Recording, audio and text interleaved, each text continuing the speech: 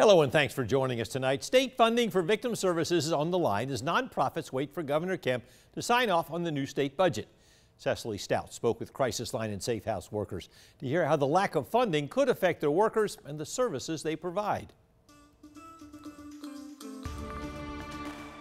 Losing the therapy and their work that they do, I think it would cause a lot of issues for people like me that went through something that nobody understands. Katie is a survivor of sexual assault and was approached by Crisis Line and Safe House of Central Georgia 2 years ago. She says she isn't happy about the group potentially losing access to its services, one she still uses today. Dee Sims is the executive director. She says they're facing major federal funding cuts, but the state used American Rescue Plan Act funds to help. Now, those are drying up. We haven't really felt those cuts.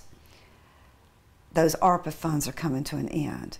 And VOCA, they have not replenished the VOCA funds. The state and House Senate agreed to spend some of the state's $36 billion budget on victim service providers. Sims says the proposed budget has $12.7 million allocated for programs like Crisis Line and Safe House, as well as almost 80 other nonprofits. Divided evenly, we're still going to be about $600,000 short of what we need to be where we are today. Sims says right now a majority of the state funding goes towards paying her staff. Another big part of the budget, having 24-hour facilities that meet the state standards. So just to run the shelter is over $900,000. To run a sexual assault center is close to $300,000.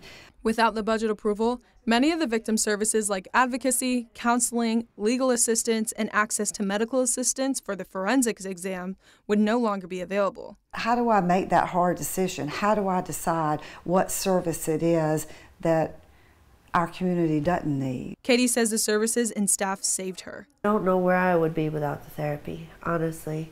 There are times I was really down and felt like I didn't have anything or anyone to go to. Sims says all they can do is wait to see what the governor will do. In Macon, Cecily Stout, 13 WMAZ News.